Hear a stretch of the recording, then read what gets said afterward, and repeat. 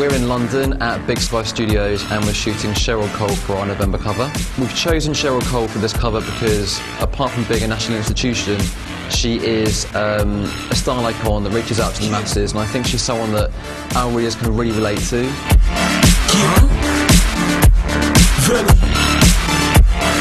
We just tried to do a little bit of detail. I didn't want to do any jewellery or any sort of over-embellishment on it, because I think we really wanted to bring out her natural beauty. So she really shines through. I think if you look at the clothes, they're all quite simple. The Vuitton denim jacket, the shorts, a light polo neck, everything's very simple. So you're really looking at her and what a beautiful girl she is. And also she has these amazing tattoos, and that was almost like the jewellery on the shoot. Not glitzy, but still very, very sexy, but in quite a pure, quite a strong way, as the iconic 80s supermodel, kind of Stephanie Seymour vibe. I am at the Elle shoot. I'm doing the cover for Elle Magazine, which is absolutely fantastic and really exciting.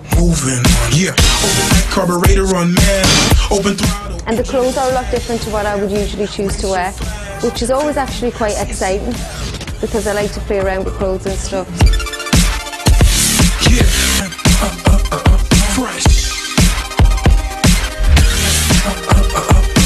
We always see her in the same way, so we wanted to kind of introduce a little bit of a different angle for her, a bit of a fashion angle perhaps.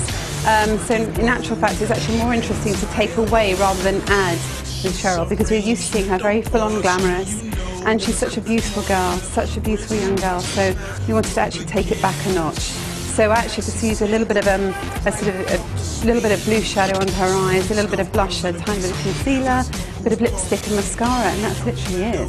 Side views, shift the car transmission cycles, vintage constant, quarter, credit, the selection appraisal, like adolescent and true arcade.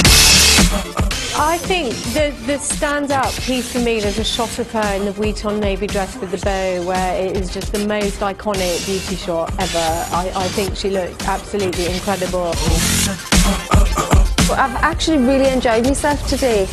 It's still a bit unusual for me to do fashion shoots. It's not something I'm used to.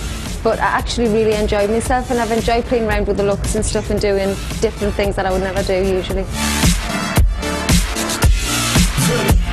I think initially she was possibly a little bit shy and kind of not sure what we were going to do with her, but I think once she'd realised, you know, the concept, she totally embraced it, and she's absolutely wonderful to work with, a complete pro.